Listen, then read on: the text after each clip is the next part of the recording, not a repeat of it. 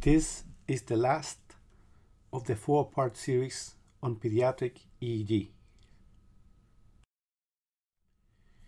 It will be conducted in a question and answer format. The first question is, look at this epoch and select the best answer. A. Ictal activity. B. Mu rhythm. C. Siganet rhythm. D. Frontal arousal rhythm. The answer is D. Next question.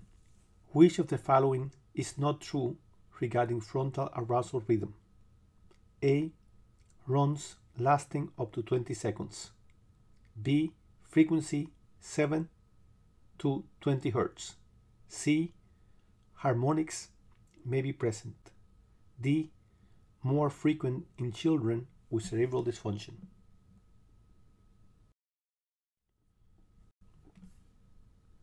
Frontal arousal rhythm is a normal pattern, and as such, it is not more often seen in patients with mental retardation than in normal children. Frontal arousal rhythm must be distinguished from frontal spikes. It obviously occurs during sleep or drowsiness. That is, it occurs during a stage 1,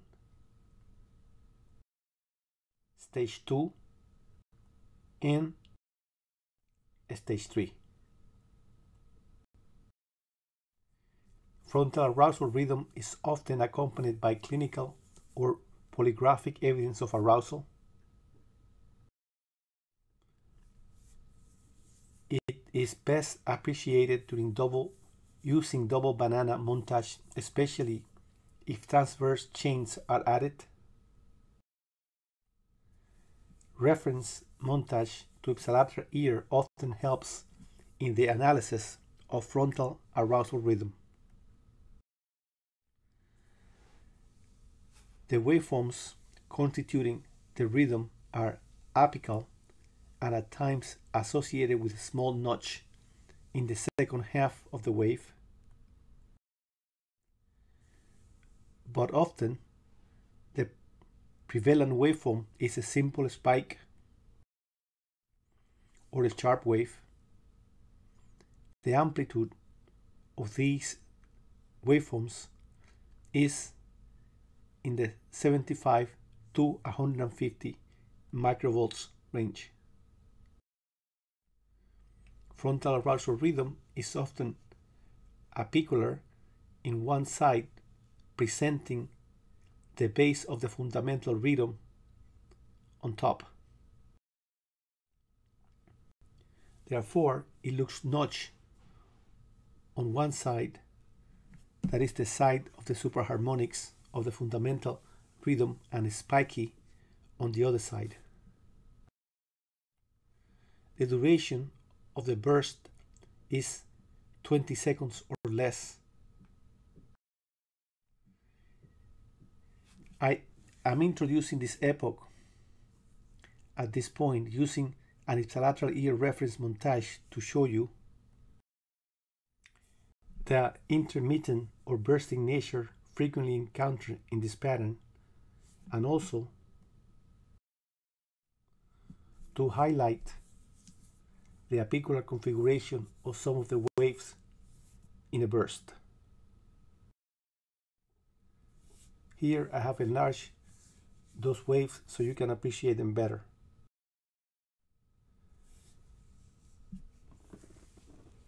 And also to show you in this new frame that I have lighted waveforms that have a basic frequency with superimposed harmonics. Again, I have highlighted this structure so you can see it better. Notice that these waveforms look like an inverted sawtooth wave, the little hump being behind the big bump. As you can see, the frequency of this waveform during the burst is in the 7 to 21 Hz range.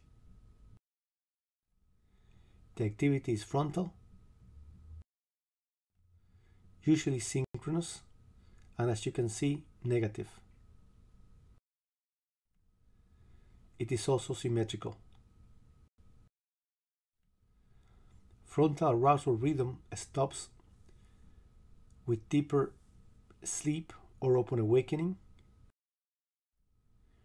The defining feature of this rhythm are its frontal predominance, its frequency of 7 to 20 Hz, its occurrence during sleep, and that often is followed by arousal. So the answer to this question is D. Next question. Frontal arousal rhythm and initial arousal responses have the same EEG correlate. A true, B false. The transition from sleep or drowsy patterns to awake patterns are called arousal responses. At times, they consist of a rather seamless transition between a sleep pattern and a wake EEG pattern. In these cases, the percentage of posterior dominant rhythm or alpha rhythm increases until it occupies over 50% of the epoch. Yet at times, this transition is more exciting, as it occurs with the appearance of paroxysmal hypnopompic hypersynchronicity. It is important to stress that also at times a full arousal may not follow this activity. Instead, there is a return to sleep patterns. Such a turn of event does not preclude labeling the event as paroxysmal hypnopompic hypersynchronicity. This is an example of paroxysmal hypnopompic hypersynchronicity. Notice the increased amplitude of the waves after the aqua arrow, which marks an arousing stimulus. And also notice the presence of muscle artifact during the last seconds of the epoch. The increase in muscle artifact is a sign of arousal. In addition to paroxysmal hypnopompic hypersynchronicity, another type of arousal response is the appearance of desynchronization. Desynchronization appears where the previous dominant rhythm was that typical of a regular rhythmic EEG pattern of sleep. A fourth type of arousal response is the presence of frontal arousal response, to which we have alluded just a few seconds ago. A fifth type of arousal response has been called initial arousal response. These responses start with one or two diphasic high voltage central waves, which are either followed by a brief train of maximal frontal fast waves, and then by a brief train of frontal delta. This delta activity usually lasts for less than 10 seconds and is followed by a full or an aborted arousal. Another possibility is that the diphasic central sharper wave transients, to which we previously alluded, would be followed by a brief train of central fast activity, and then by generalized predominant frontal delta activity prior to a full or aborted arousal. So the answer to this question is false, B. Next question. The answer to this question is C. Next question. Which of the following is not true regarding initial arousal response? A. Occurs from any sleep stage. B. Initial central diphasic slow waves are present.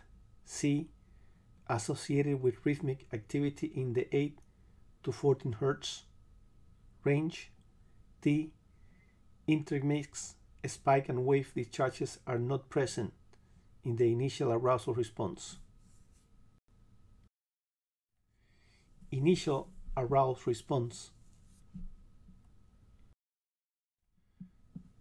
must be differentiated from stimulus-induced seizures.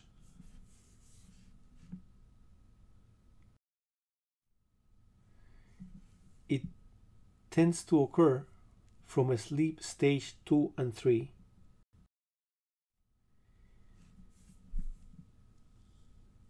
The response is accompanied by clinical or polysomnographic evidence of arousal most of the time. This activity is best appreciated using double banana with transverse chains. The initial waveform are high voltage diphasic central waves. These waves have a duration of 500 to 1000 milliseconds. These waves can be better appreciated in this epoch, which shows them to be, as we previously mentioned, them diphasic and located in the central region, though appears in this epoch to be involving the occipital area too. These waves are followed by brief train of faster activity than the activity that was present prior to the large diphasic waves. The activity following the diphasic waves is in the 8 to 12 Hz range, and then this activity is followed by frontal dominant higher amplitude and slower activity. This latest activity is at times referred to as post-arousal hypersynchrony and may be present diffusely, although more prominently in the frontal region. The initial discharge has an initial positive field and then a negative field component when viewed from ZZ.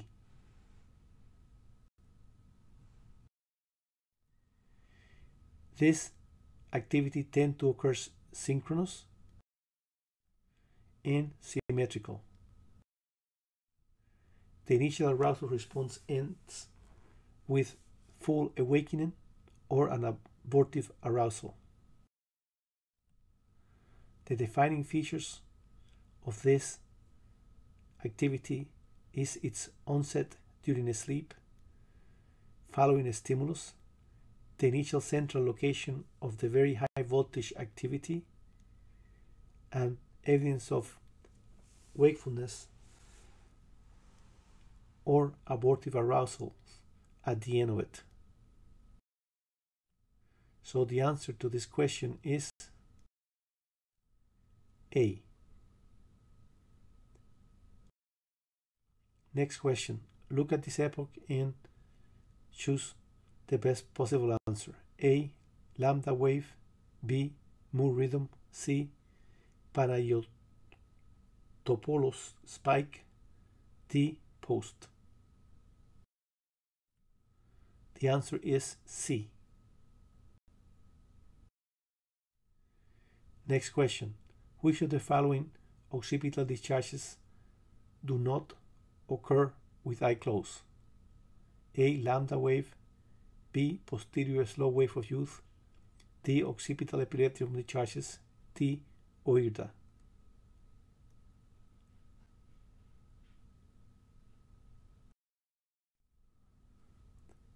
Panayotopoulos spikes is obviously a Greek name that is hard to pronounce. They are also called benign occipital epilepsy of childhood spikes. The entities that need to be distinguished from this activity are lambda waves, posterior slow wave of youth, and OIRDA.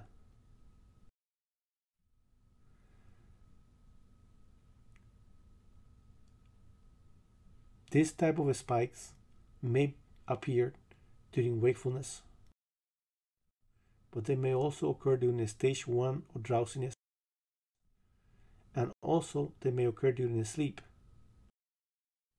During sleep, they usually occur during stage 2 and 3. Panayotopoulos spikes, when present with eyes open, they disappear when the eyes are closed. These produce an eye movement artifact that is easily appreciated in the epoch being viewed. These spikes are easily appreciated using double banana, preferable with transverse chain through the occipital region. The typical spike may be followed by a slow wave, as you can see in this frame, or be a monophasic spike, or a biphasic spike. The spikes are usually larger than 100 microvolts, and often the spikes is less than 70 milliseconds. In this frame, you can see what happens when the eyes are closed and what happens when the eyes are open. You can see a single spike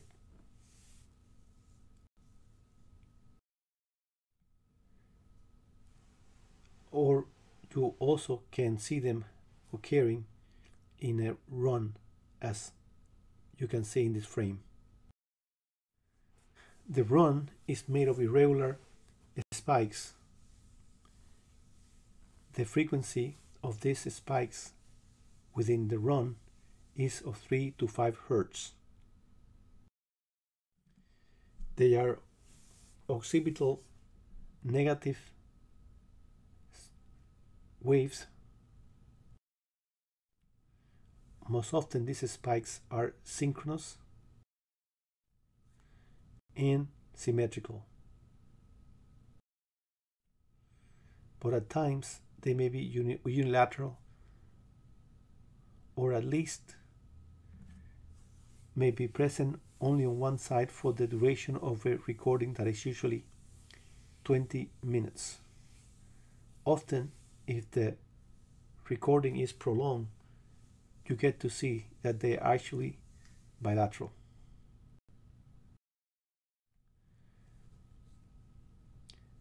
The main thing with reactivity is the fact that they are suppressed by eye opening and therefore by visual fixation.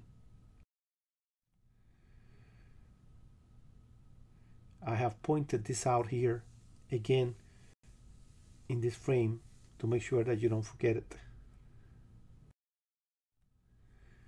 This is a new frame, and you can see that activity occurring when the eyes are closed, and then when the eyes are open, that the spikes completely disappear. Here the eyes are closed, and here the eyes are open.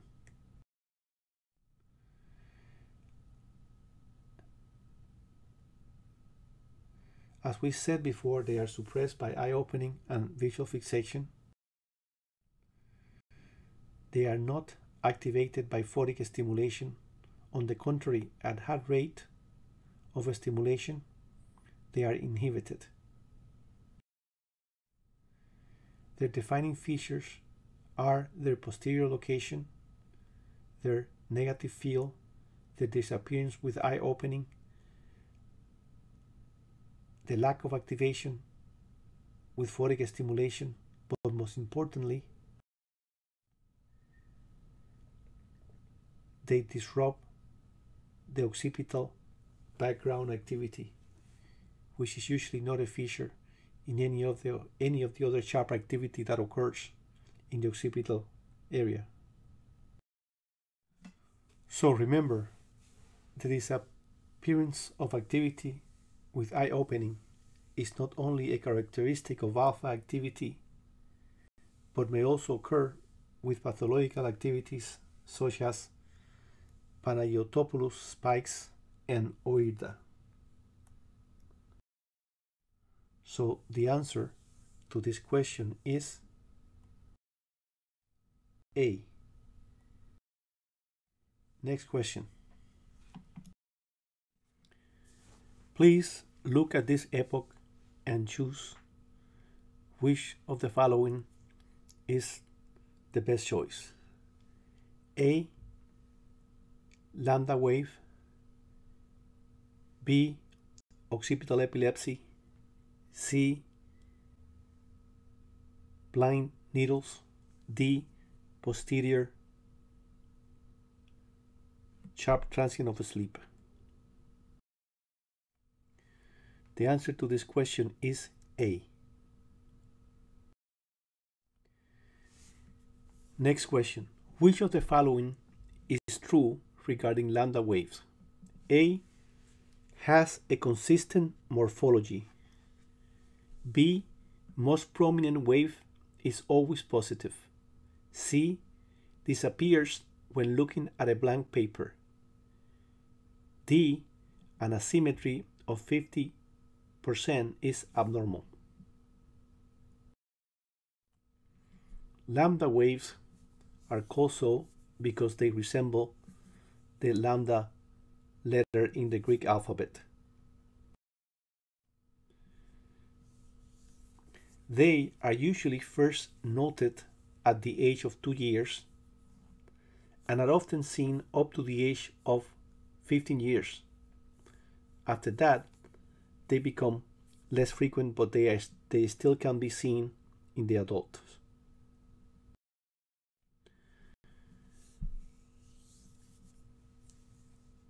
But lambda waves may also be seen before 2 years of age. This epoch shown in this frame indicates some waves by a pointed arrow. They are lambda waves. This epoch was published in Aminov's book.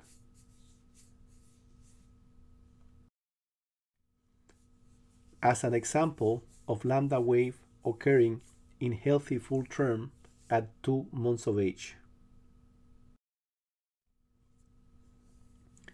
Lambda waves can be confused with occipital epileptiform discharges, posterior slow wave of youth, and oida. Lambda waves occur during a wake, often accompanied by eye movements. I like to introduce in this frame an epoch because it shows the association between lambda waves and eye movements very clearly. You can see the eye movement at FP1 and also from FP2.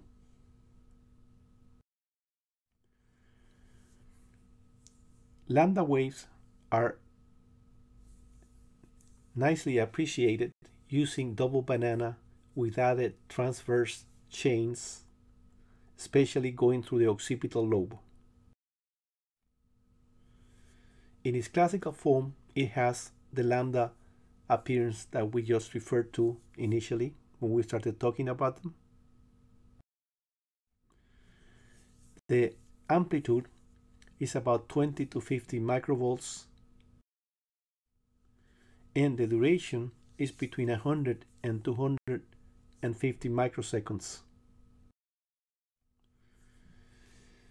But in many cases, they do not look so typical, and they may also be negative at the occipital region, wider or thinner,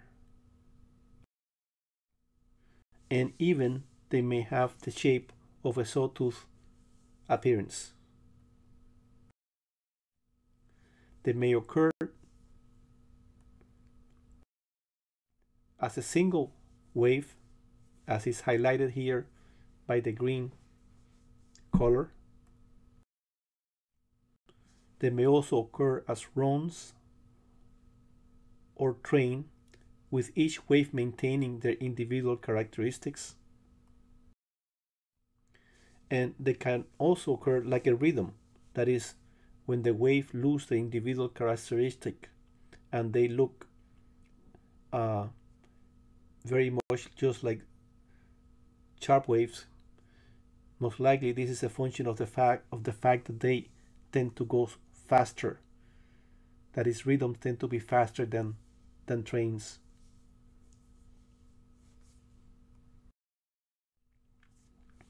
The frequency of lambda wave ranges between 1 and 6 Hertz.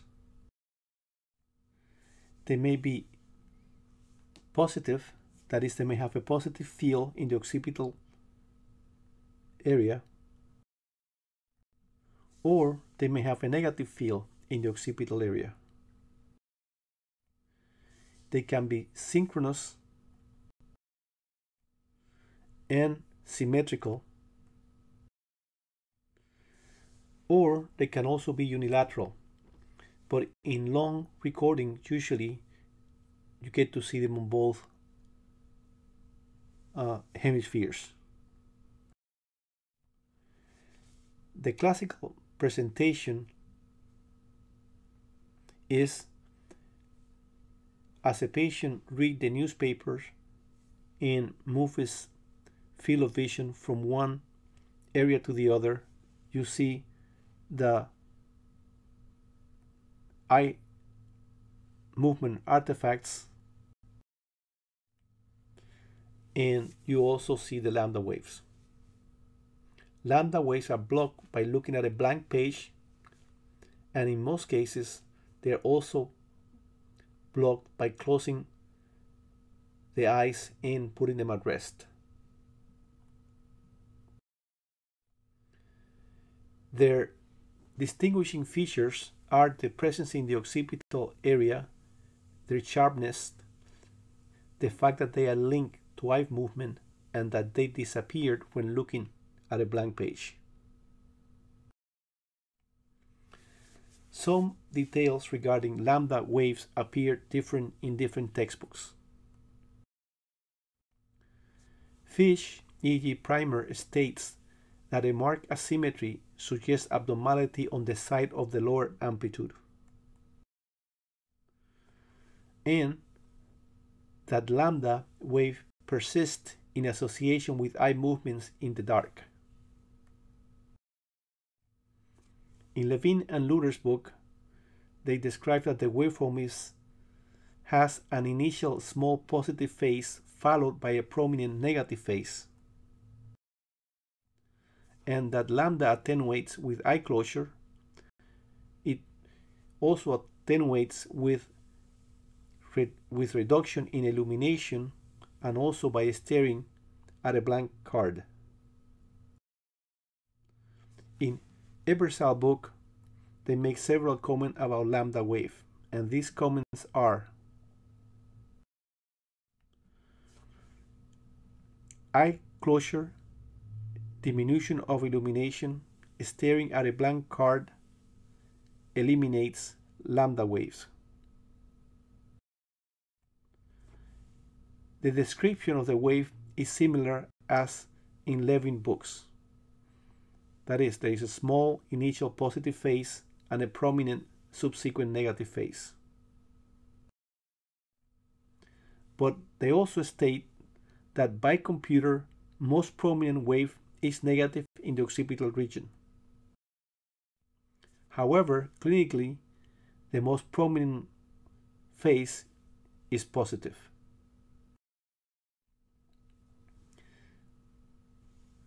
And they make a comment that even when present in only one side, that it may be normal.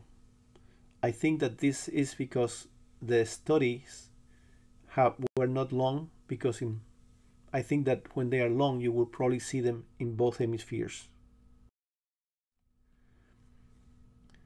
Finally, they conclude that asymmetrical lambda is normal. So the answer to this question is C. Next question. Please take a look at this epoch and choose the most likely correct answer. A, lambda wave. B, occipital epilepsy. C, blind needles. D, posterior sharp transient of sleep. The answer is blind needles. Next question. Which of the following is true regarding occipital spike of the blind? A, usually symmetrical.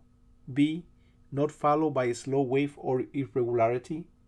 C, the spike component is always very thin. D, best seen in common average montage. Occipital spike of the blind has to be distinguished from occipital epilepsy from discharges, from lambda waves, post and posterior slow wave of youth. They occur in any behavioral stage. They are not accompanied by any artifacts. They are best appreciated using ipsilateral ear montage. They can occur in runs of spikes and wave complexes, as you can see in this frame. Notice that the spike does not keep the same relation to the slow wave. Here the spike is in the descending phase of the slow wave. Here the spike is in the ascending phase of the slow wave. At times the spike and wave is single and the spike is monophasic. At times the spike is biphasic, and at times there's no slow wave, there's only a spike, which can also be biphasic. The frequency of the isolated wave is from 1 to 10 Hertz.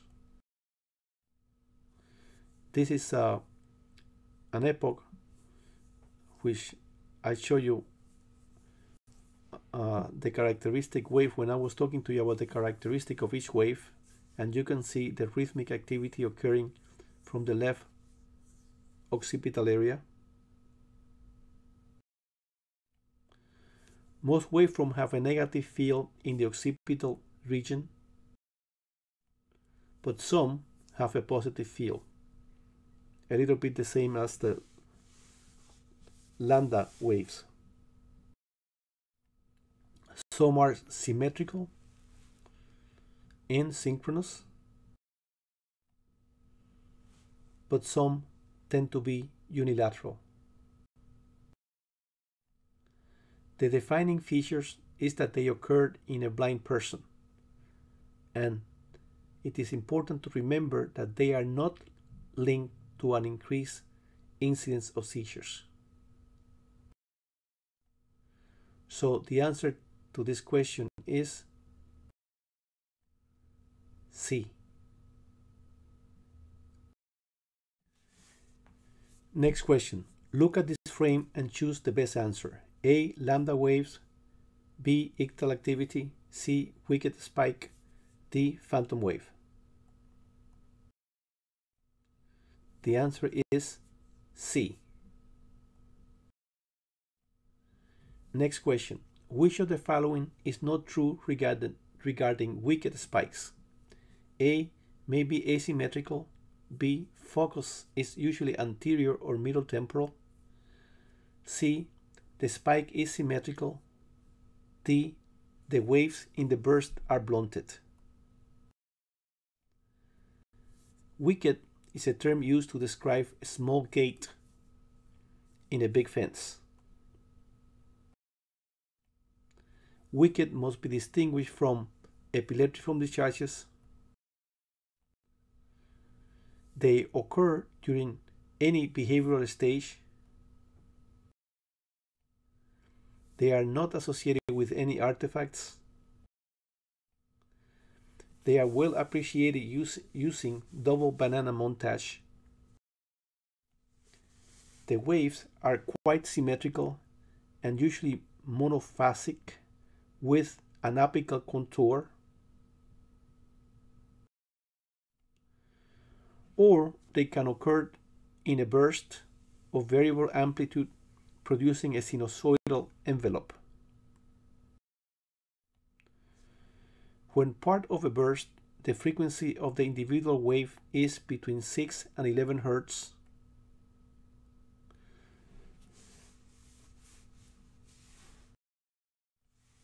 Wicked produce a field with maximal activity in the anterior or mid-temporal region, which is negative in those areas.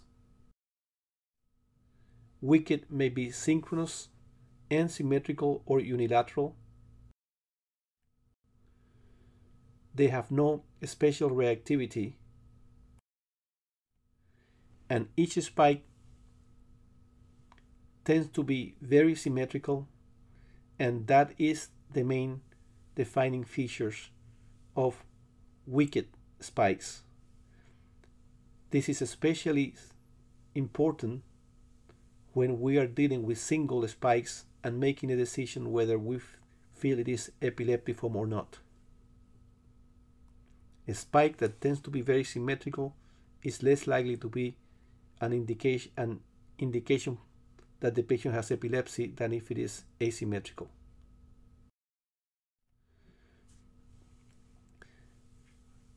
In addition to the shape or the waveform, another feature that is very characteristic is the distribution, which tend to be maximal in the anterior or middle temporal region. So the answer to this question is D.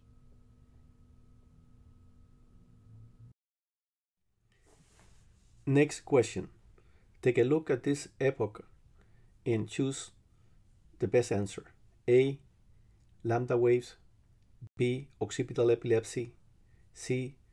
Posterior slow waves of youth. D. Posterior sharp transients of sleep.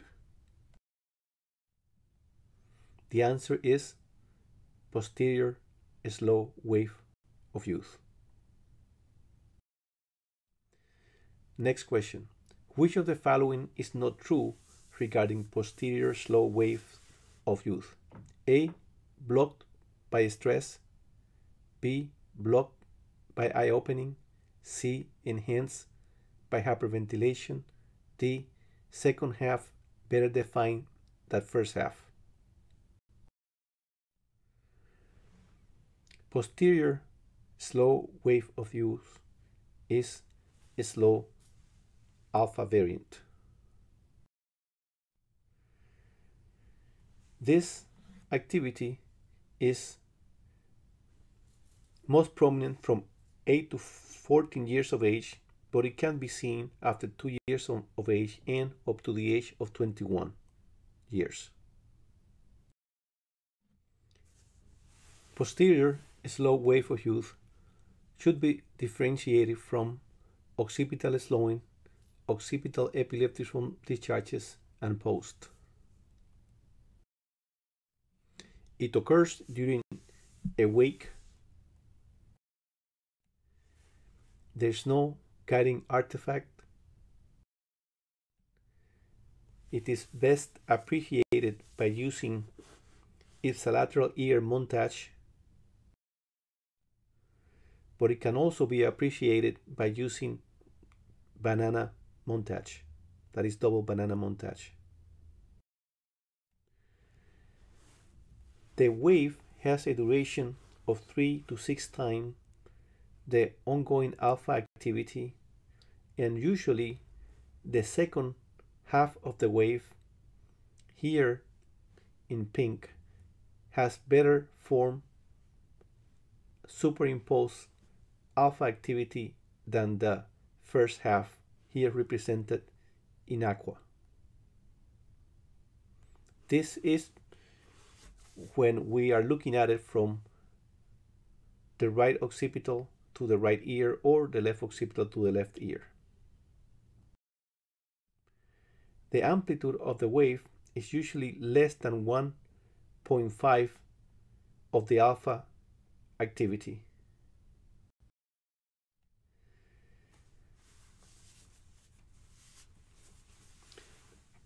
The best definition that I can think of is basically what I just told you before. It is like a delta wave with a fused alpha activity, which is better defined in the second half.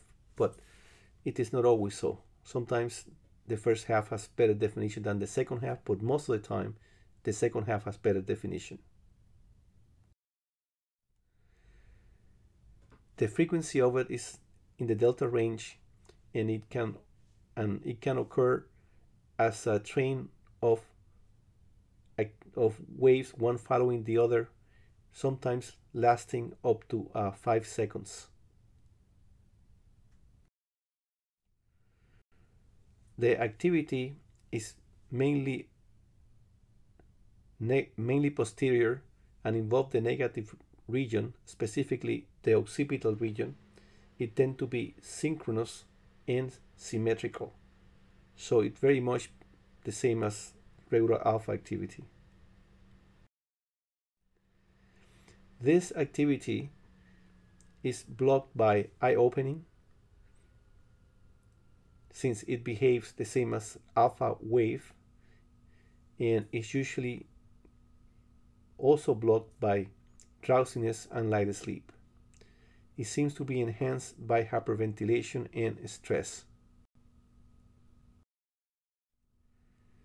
In other words, it behaves like any other alpha rhythm would. Therefore, we classify this behavior as alpha rhythm behavior. I think that its most defining feature is the fact that you will see a delta wave that changed its mind and became an alpha wave. Another defining feature is the fact that it occurs in the occipital region, and that most of the time is better defined in the second half than in the first half of the delta wave. When I talk about defining, I'm talking about definition of the alpha rhythm. So the answer to this question is A. Next question. Please look at this epoch and choose the better answer. A. Lambda wave. D. Cerda. C. Zeigarnik rhythm, D. Rhythmic temporal theta burst of drowsiness? The answer is B. Next question. Which of the following is true regarding SRIDA? A. Occurs mainly in elderly when awake. B. Lasts less than 5 seconds. C. Waves have a notch appearance. D. There is no change in frequency during the event.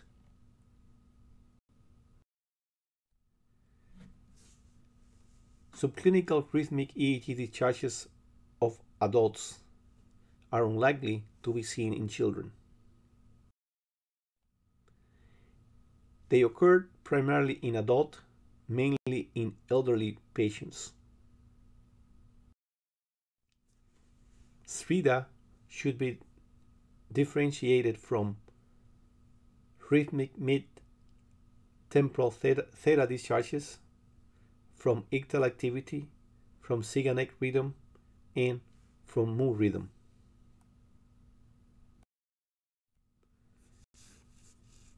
They classically occur during awake, but at times they can also be seen during drowsiness and even early in sleep. They are intermingled with artifacts produced by hyperventilation and at times photic stimulation. The waveforms are well appreciated using double banana with transfer chains. They are often better analyzed when we use referential montage to ipsilateral ears. Waveform usually start with a sharp contour and ends in a sinusoidal pattern, but at times the sinusoidal component is not present. SRIDA starts as a slow delta and progressively becomes a fast theta.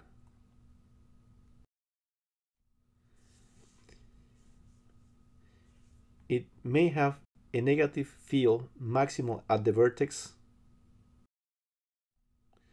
or sometimes has fields that are either localized to one temporal region or both temporal regions.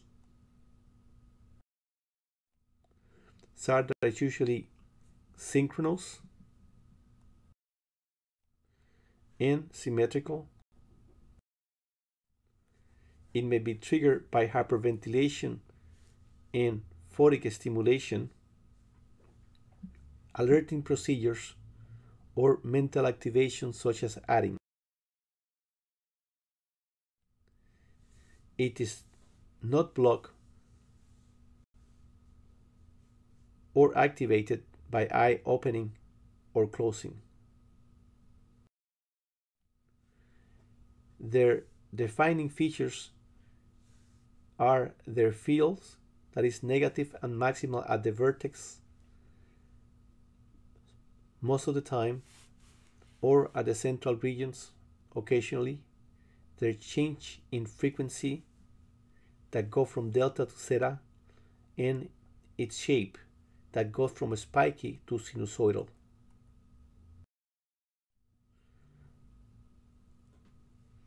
Most importantly, throughout this episode where this activity is being viewed in the EEG, the patient is always wondering what's going on, because the patient will be able to answer questions and even do simple math while you're looking at the sharp activity in the EEG. This is an example. Notice the distribution the frequency and the shape of the waveforms.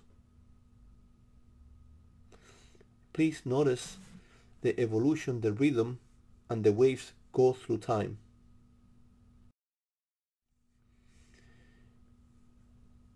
At this point, which is a continuation of the previous epoch, the activity is mainly sinusoidal. So, as you can see or read in this frame, there are two forms of srida. One, which is characterized by an abrupt monophasic series of repetitive sharp or slow wave that appear focally at the vertex, recurring in progressively shorter interval until sustained sinusoidal rhythm develops, which is the one that I just introduced to you before. And a second form that is characterized by bilateral episodic bursts of rhythmic, sharply contoured 5 to 7 Hz theta frequencies appearing maximally over the temporoparietal derivations. In a paper published in 2006, which supported a prior concept published in 1961,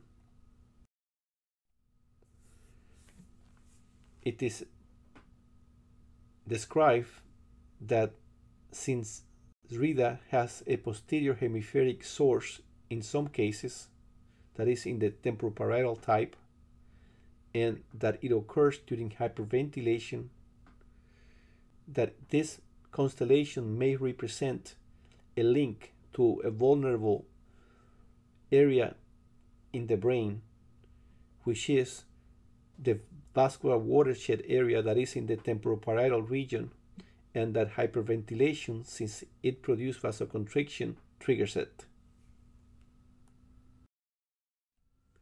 So the answer to this question is A. Occurs mainly inhalantly when awake. Next question. Please look at this epoch and choose the most appropriate answer. A. 5 rhythm. B. Sharp oirta. C. Slow alpha variant. D. Lambda waves. The answer is a slow alpha variant. Next question. Which of the following is not true regarding slow alpha variant? A. Waves may be notched. B. Blocked by eye opening. C. Enhanced by eye closure. D. Usually in the slow delta range. So, a slow alpha variant is another variant of alpha activity. It must be distinguished from rhythmic mid-temporal theta discharge of drowsiness, from ictal activity, from srida, from post, and from lambda waves. It occurs during a wake. It is not associated with any specific artifact, and it can be well appreciated using common electrodes to ipsilateral ear or double banana, especially if FC and CC are connected, as well as CC and PZ are connected.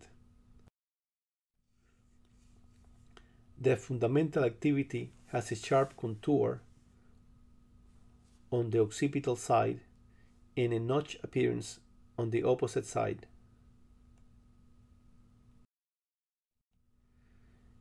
The amplitude of this activity ranges from 50 to 100 microvolts. The basic rhythm is a subharmonic of alpha.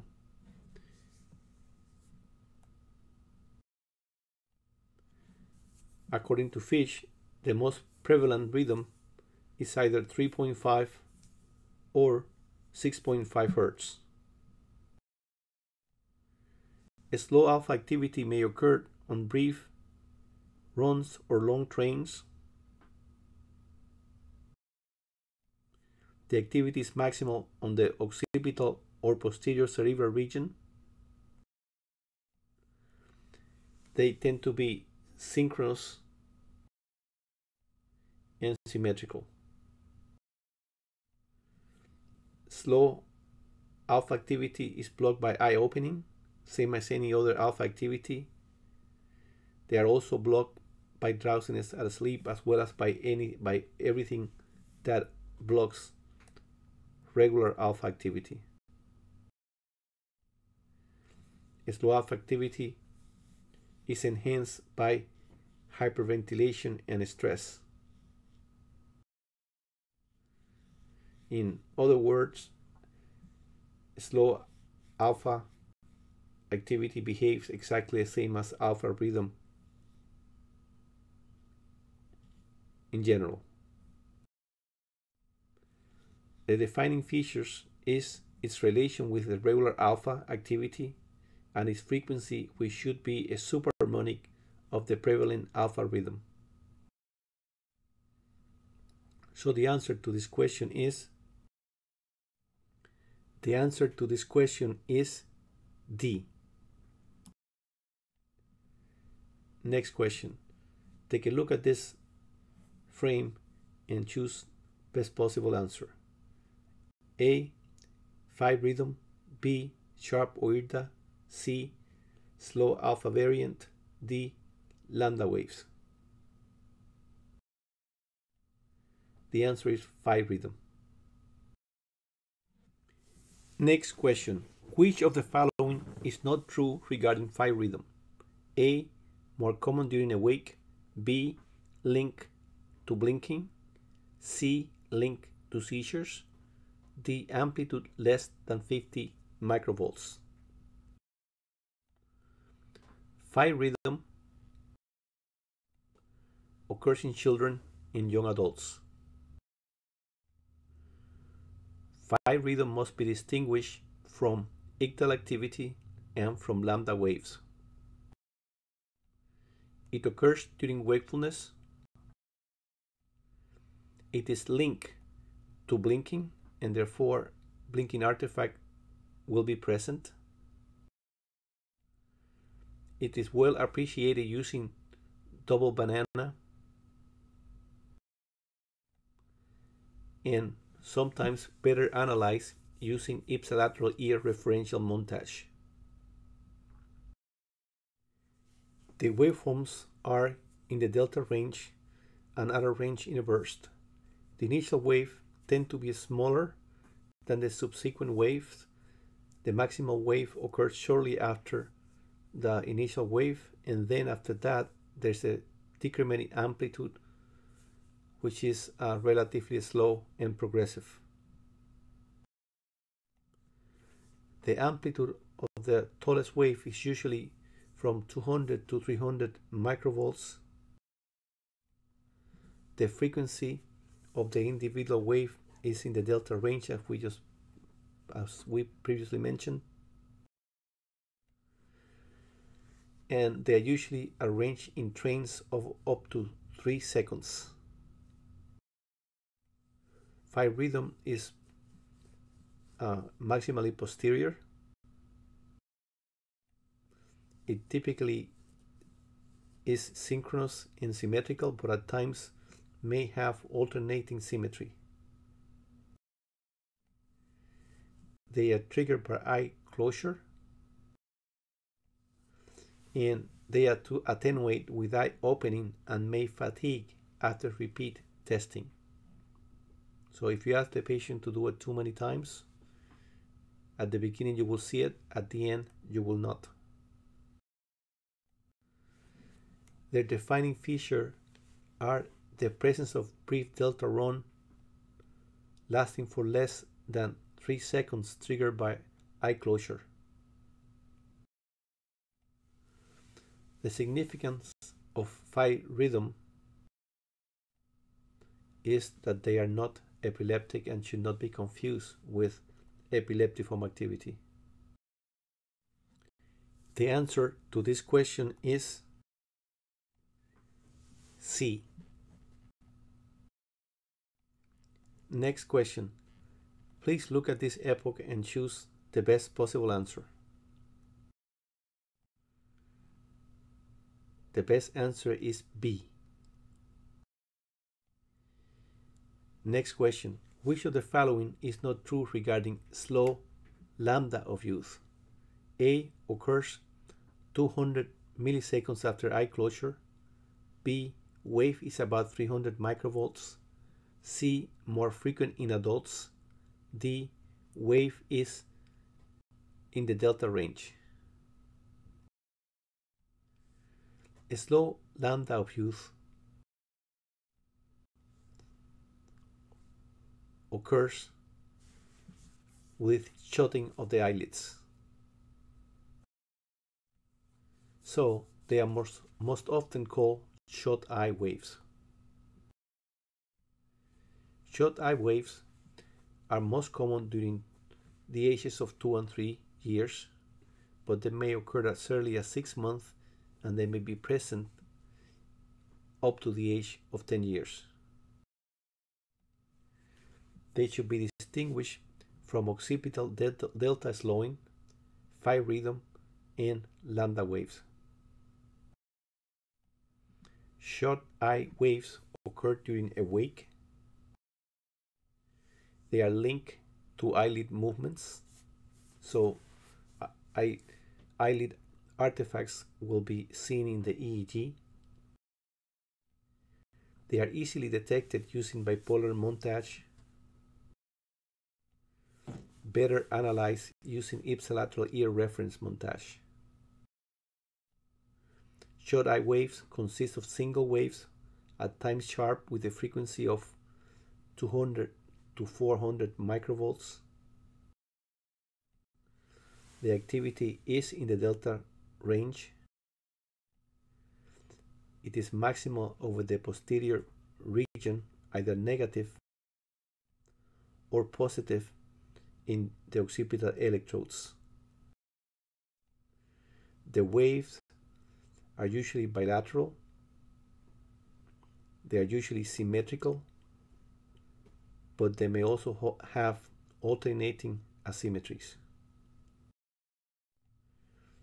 The wave occurred 100 to 500 milliseconds after eye closure. It attenuates with eye opening and may fatigue if done repetitively. In this, they very much resemble phi rhythm.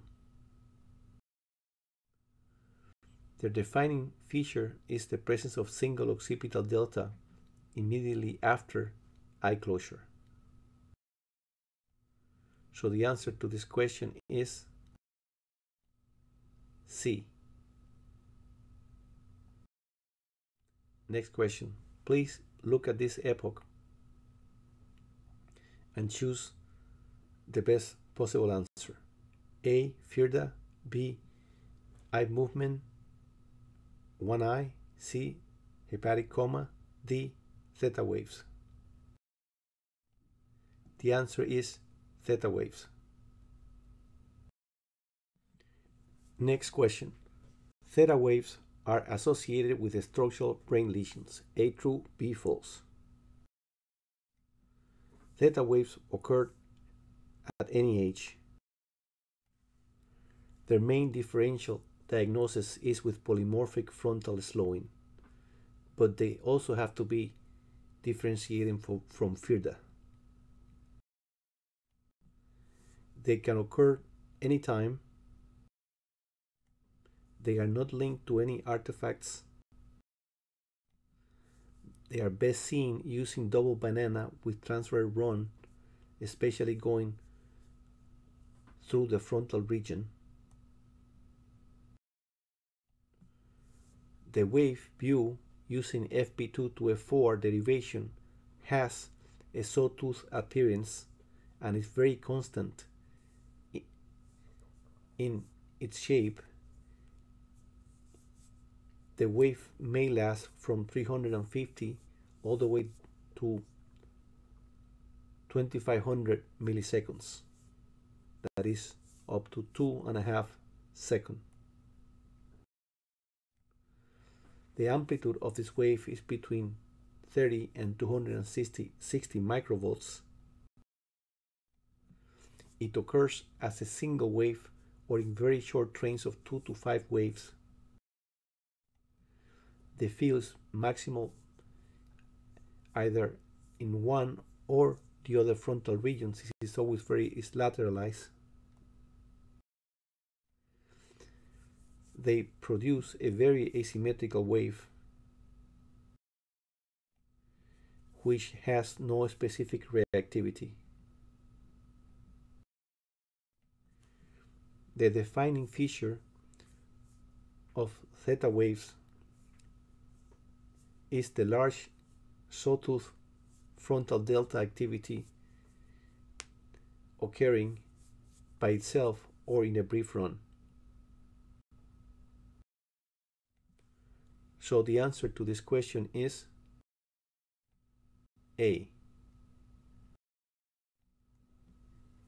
This part of the talk, I call it putting it all together, because I will try to summarize everything that we have spoken in the last 4 lectures.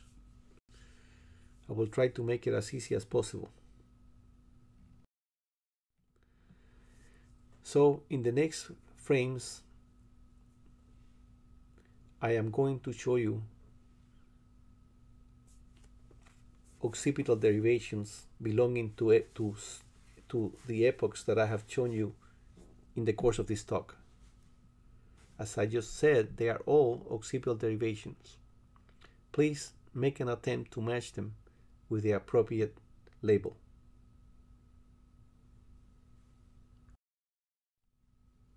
Let's start. So the top one is post,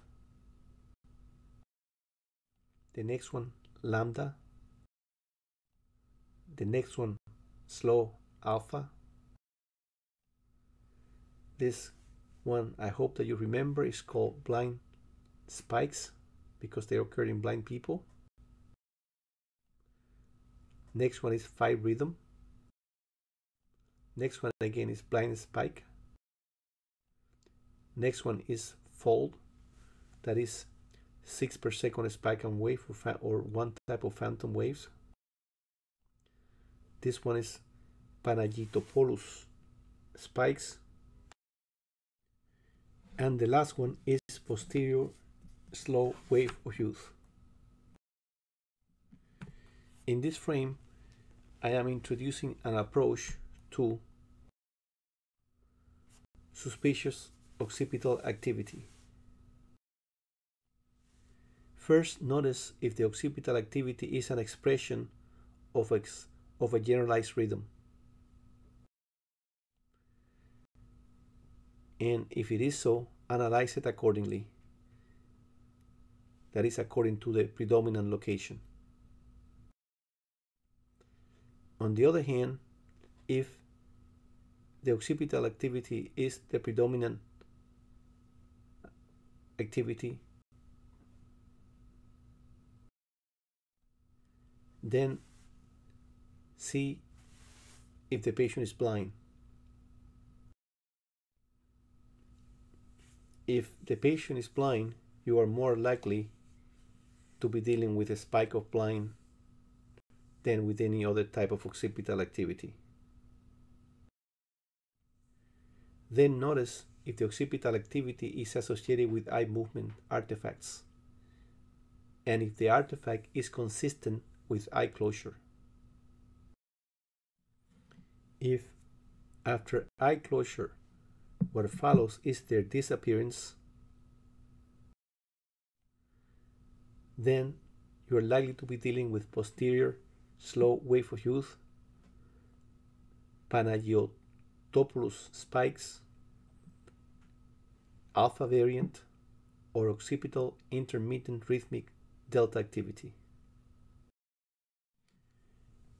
Next, go back to the artifact and see whether the EMG artifact looks like eye opening or eye closing.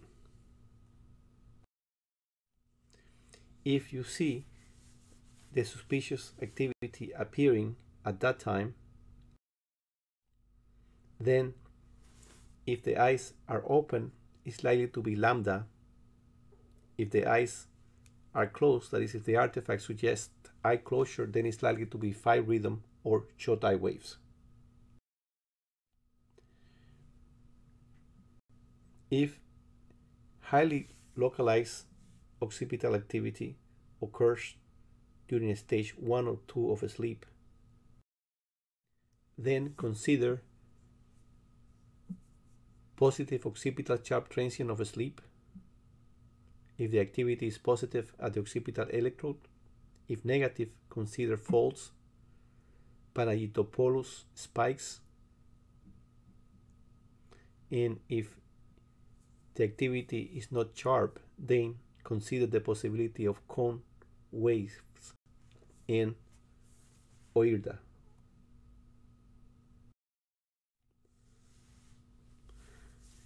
Now I am going to try to do the same with activity that is prominent over the frontal region. If the suspicious activity in the frontal region is an expression of a generalized rhythm, then look for the predominant location and try to work it out from there. If on the other hand it is highly localized to the frontal region and the activity consists of spike and waves, you should think of frontal arousal responses, hypnagogic hypersynchronicity, mitten pattern, WAM, which is a form of phantom waves, huge N waves, or an epileptiform element. Remember the relation between the spike and the slow wave, which is fixed in epileptiform elements and not so much in normal variants. If the wave is highly localized and slow, consider the possibility of a frontal arousal response in hypnagogic hypersynchronicity. If it is very slow and the patient is asleep, consider delta wave, theta wave, or theta. If the patient is awake, consider the possibility of theta waves and theta. Remember that spindles and K complexes may also occur with a predominance in the frontal region. Now I will attempt to do the same for central activity.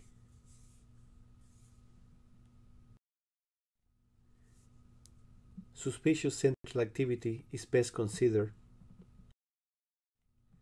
whether it is or it has an interictal-like appearance characterized by single wave or brief complexes, in which case it is important to know whether it is maximal at CC, which should make us think of the possibility of V waves or K complexes, or if it is maximal at C3 or C4, in which case we should think of the possibility of epileptiform activity.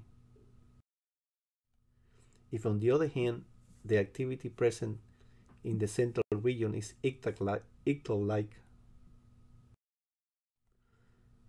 and the maximal activity is at the level of CC, then we should think of the possibility of Zeigarnik rhythm. If it's maximal at C3 or 4 or C4, then we must consider the possibility of Moore rhythm, spindles, subclinical rhythmic electroencephalographic discharges of the adult, hypnopompic hypersynchronicity, or an initial arousal response. If, on the other hand, the ictal-like activity occurs during REM, then we should think of sawtooth waves. Now, I will do the same with temporal lobe activity. Suspicious activity arising from the temporal lobe should be divided into those that look like interictal-like activity. If they are enhanced, or if they can be seen better by referring the activity to the contralateral ear, most likely we're dealing with pets. If they do not,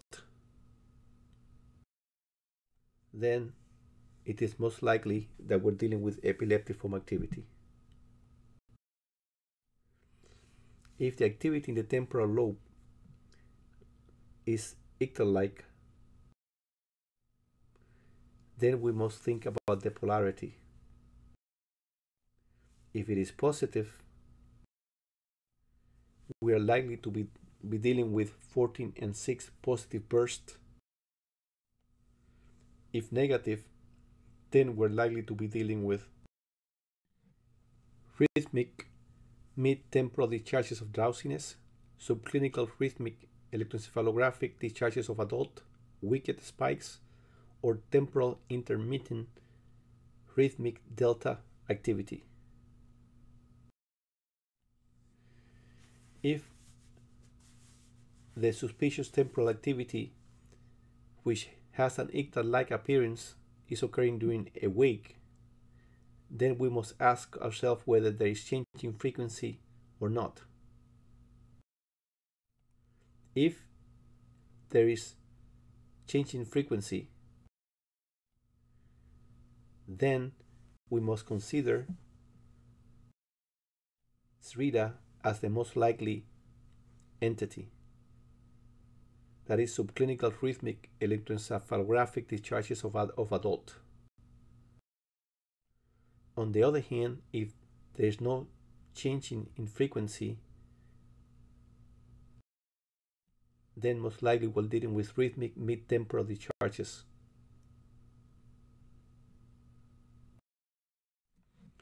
Finally, let us not forget the nameless benign variant. You will find plenty of them when you read EEGs. This term refers to fluctuations in normal rhythms that produce apiculate spike-like waveforms that do not fit into a well-described EEG waveform variant, the ones that we have been talking about in the last 4 lectures.